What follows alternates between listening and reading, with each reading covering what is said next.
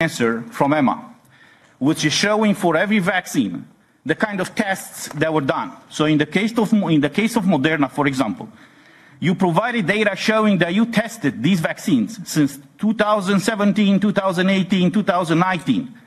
So how were you able to test these vaccines back then when we found out about this virus in December of 2019? Second question, the contracts. You mentioned here that there are some secrets or some confidential information in these contracts that should protect your interests. Now the question that I address to you, what about the interests of us and the interests of the European citizens?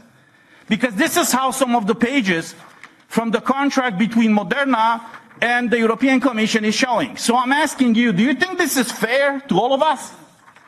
To talk about these vaccines, to talk about boosters, to talk about medical products, when we don't know the clauses of these contracts. So the direct question to you, Mr. Bancel, is when are you going to fully publish the contracts that you had both with the European Commission and with the member states of the European Union?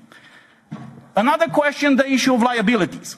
You were asked by our colleague here about the liabilities and you avoided to answer this question.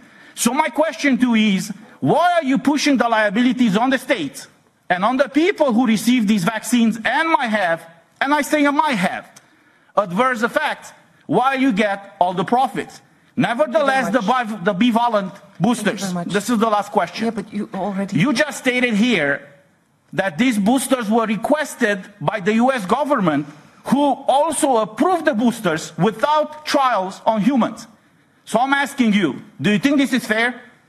Do you think we can go and ask the European citizens to be vaccinated with some medical products that were not properly tested or not at all tested in humans? Thank you.